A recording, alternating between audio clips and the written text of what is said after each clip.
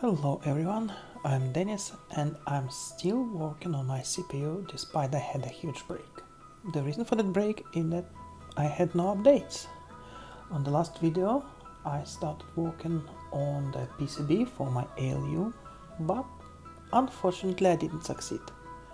That wasn't an easy road and I spent hours and hours fixing my mistakes, redoing my design, trying it, and it still doesn't work. But then I realized that probably it's worth to show it. Not just a success story, but also a fail story could be an interesting one. And I will start with my first fail. My assumption being that I will be able to put an ALU on a single half Euro card size PCB, which is 100mm to 80mm. And technically I should be able to do this. Of course, I have a lot of ICs on the board, but still, that's a pretty big board. ICs are relatively small. I can use both sides of the board, so why not? The reason why not being traces. For each binary operation, I need to route 2 arguments plus a result. 24 bits, 24 traces. Traces take space. And what's even worse, where you have trace, you cannot put the other trace here. You cannot put the VA here. And I've been really limited in my layers. I only have a 4-layer board, and if I go with, say, 6-layer board, it will be several times more expensive.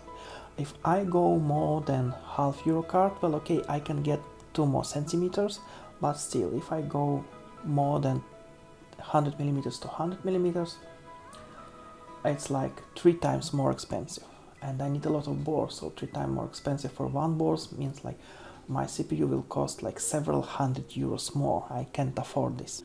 I had no other option. I have too many signals, they don't fit this board. And my solution being, what if I split my ALU into several boards? And I've been really lucky with my ALU design for this, because my ALU output is an open drain output. With a modern design, I will probably have a multiplexers, and multiplexers require everything to be on the same circuit. But here, as I have open drain and I'm just enabling the parts of the CPU and enabling some outputs of the CPU, it makes no difference if I have the whole ALU on a single board or if I have the ALU split into several boards connected to the same bus. And this has been my solution to my first issue. Instead of a single board, I will have a unary operation board, binary operation board, and a subboard. In total 3 boards, which needs to be tested, which needs to be designed, the circuit needs to be designed, the board itself needs to be designed, and it took like several streams. And additionally, I made a test board, and that test board being just a backplane connector, the receptacle, plus pin headers for all the 96 pins on the backplane, all the 96 lanes on the backplane, well, with obvious exception for ground and power pins. Additionally, I put a 24 volts to 5 volts DC-DC, because my LEDs will be running on 24 volts and my CPU will be running on 5 volts. And additionally, I put the LEDs on the X-out bus. So my idea being that I will not just be able to test the CPU board separately, but I will also be able to test the other like supporting schematic solution for my CPU. So having those boards, like test board plus ALU boards, I ordered all of them, I ordered the components for them, and when they arrived, I started to assemble the boards.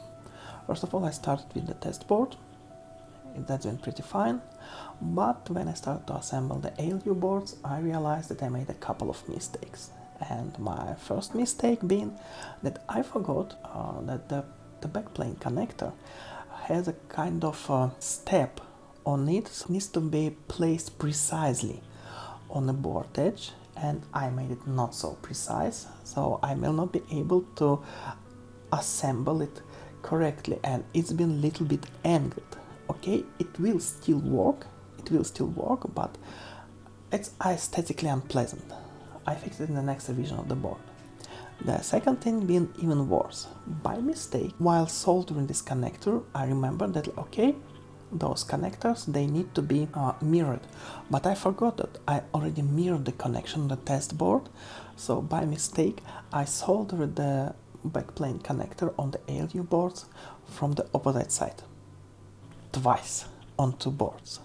And then I started to test all of them and realized that, okay, my test board doesn't work. Like, well, most of it does work, but some of the less doesn't, and it took some time to find why it doesn't work.